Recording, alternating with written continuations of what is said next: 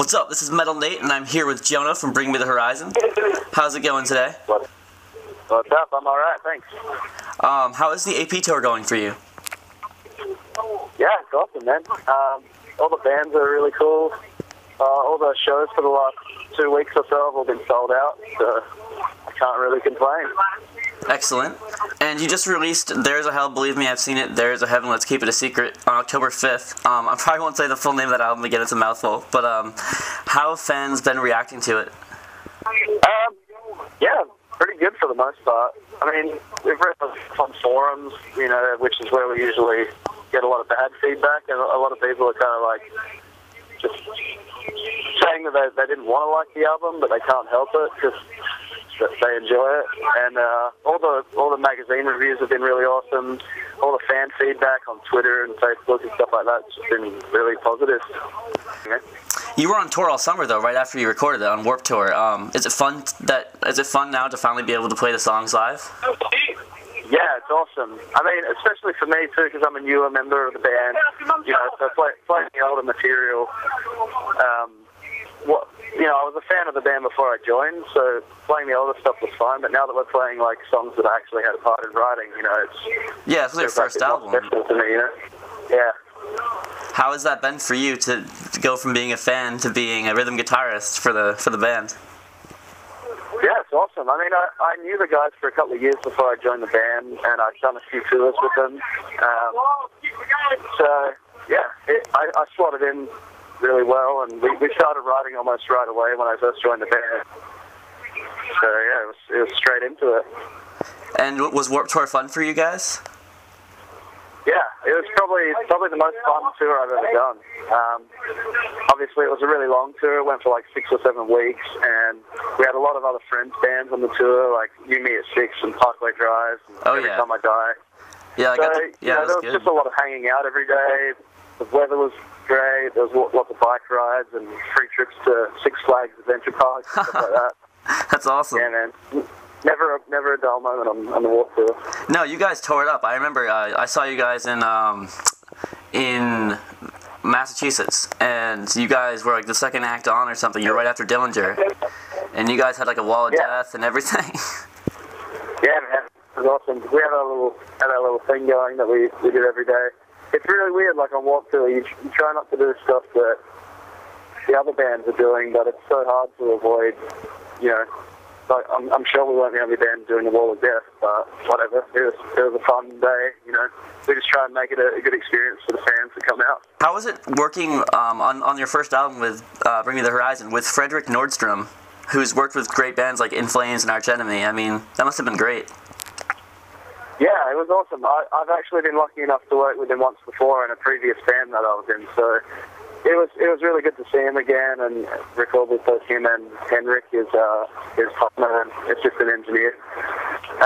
The whole recording process was it was awesome. Like, the studio was quite secluded, so, you know, we didn't really have any distractions or anything like that, but there was enough stuff nearby that if we wanted to have a break and get away, we could just go for a walk down the street.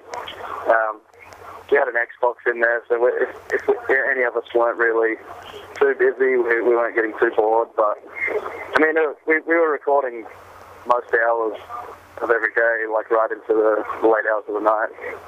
Wow. How fast did you record this album?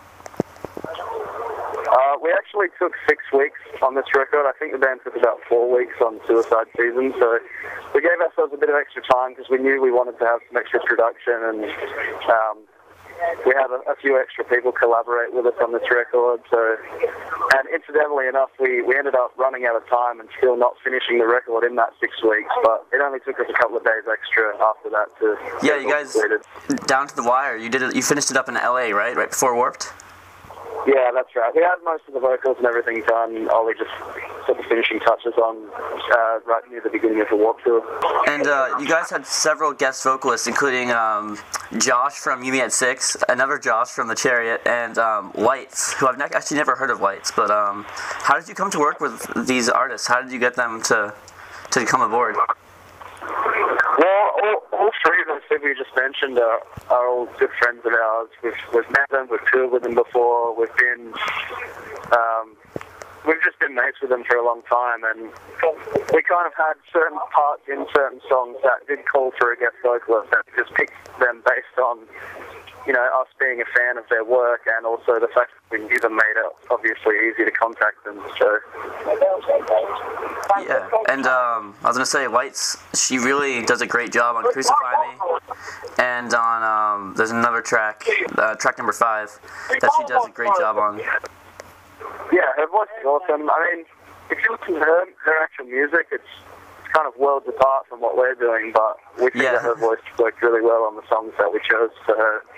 And yeah, we've had really good feedback about all the rest of the course too. Okay.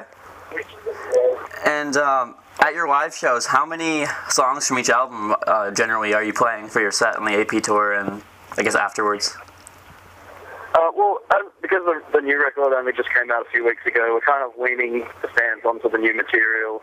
You know, we didn't want to come out and play all new material right away because some people will be disappointed they don't get to hear the old stuff. So right now we're playing about 3 songs off There Is a Hell and about maybe 5 or 6 from Suicide Season, and then a couple of oldies as well. Excellent. And I guess out of the new tracks, is there a favorite one that you like to play the most? Well, I'm excited to play all the new stuff. You know, it's really weird when you first play a new song off a record and you've never performed it live before. It can be kind of awkward at first. You know, you're not used to moving to that song and playing it live and being on stage and moving around. So after the first kind of week or two, when we started getting used to playing like songs like It Never Ends and Crucify Me, it felt a little bit better on stage, but it just gives a bit of a fresher feel for us in the band, you know? Yeah, definitely. Are you guys at all shocked at how much you've exploded as far as popularity? I mean, you have 1.2 million fans on Facebook. That's gotta hit home. Yeah, I mean, it's weird. Like, I don't think we think about stuff like that too often, but when we do, you know, sit back and take a look at stats like that, it is kind of mind-blowing. But I mean, we try and stay humble about it all, and we just go from day to day playing our shows and doing signings and meet and greets and stuff like that. So it's just, I don't know, it's kind of become like normal for us almost. That's cool. It's good that you guys aren't, I mean, I'm glad to see you guys aren't letting it go to your head or anything. There are plenty of bands that do.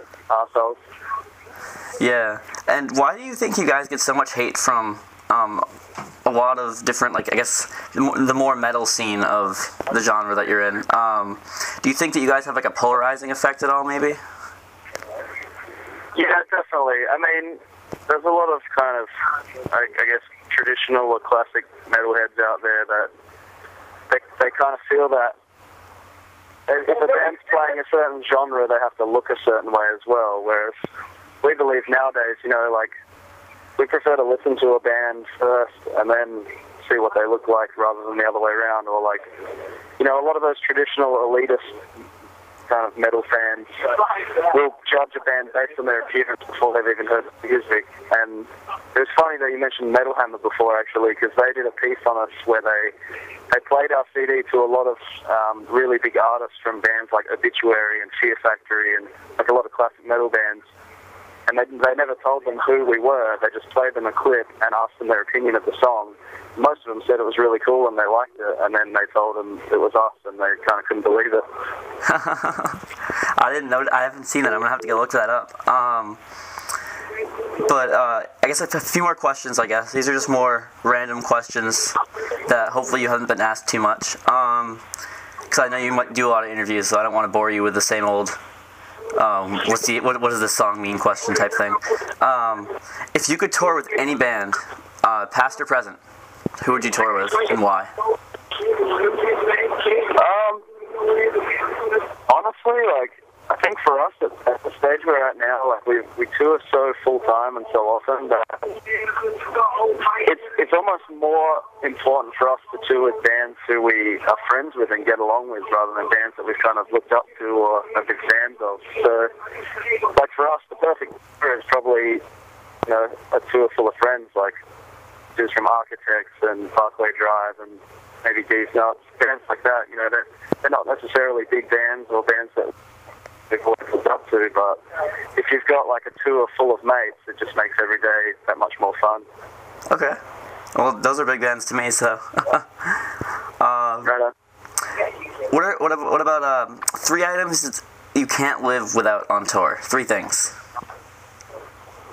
It's probably going to be pretty boring, but definitely my MacBook,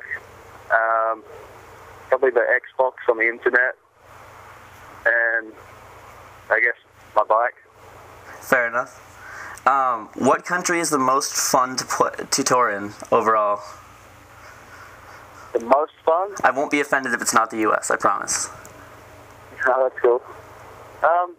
We have a pretty good time wherever we go, generally. I always like touring Australia. I guess I'm a bit biased, but from what I've heard from a lot of other people, they love touring there too, because it's like really laid-back attitude, and a lot of bands treat Australian tours like it's a kind of working vacation, so cool. I guess that's my favourite. Okay. And I know you're booked to go back to the UK towards the holiday time, like towards Christmas. What do you guys have going next for 2011? What are you guys planning? We've already got a bunch of stuff locked in up until about June. We're going to do a full European tour in January, and then we head down to Indonesia for our first time ever. We're playing 1 concert in Jakarta. Wow. And then we're playing the Soundwave Festival tour, which is in Australia, 2 shows in Japan. And then we do an American tour, which we can't really announce yet. It hasn't been announced, but it's going to be pretty rad. Is it going to be hitting up the entire U.S.? Yeah, it'll be a full tour. I think it goes for about 6 weeks. That's incredible. Okay. Well, I won't pry any more about that then. I'm sure it'll be announced pretty soon. Okay. So I just want to thank you so much for doing the interview. I really appreciate it. Yeah, anytime, man. Cheers.